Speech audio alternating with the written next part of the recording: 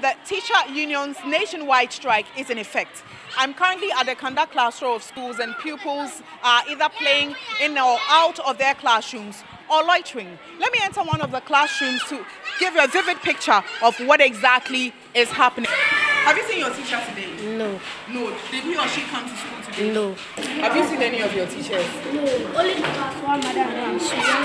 Yes. Wonderful. But what did they tell you? They did not tell us anything. Those present at the time of our visit were school heads, circuit supervisors and national service personnel.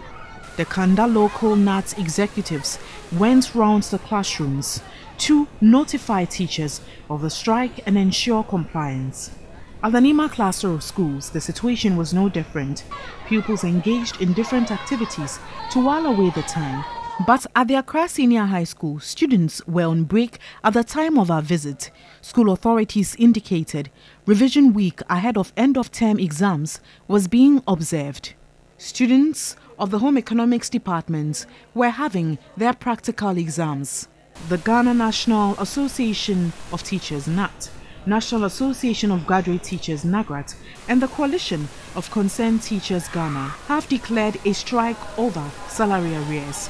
According to the teacher unions, the action follows a series of engagements with government over the legacy arrears of between 2012 and 2016. The three unions in a joint statement indicated the lack of adherence on the part of government on their demands necessitated the December 9 action.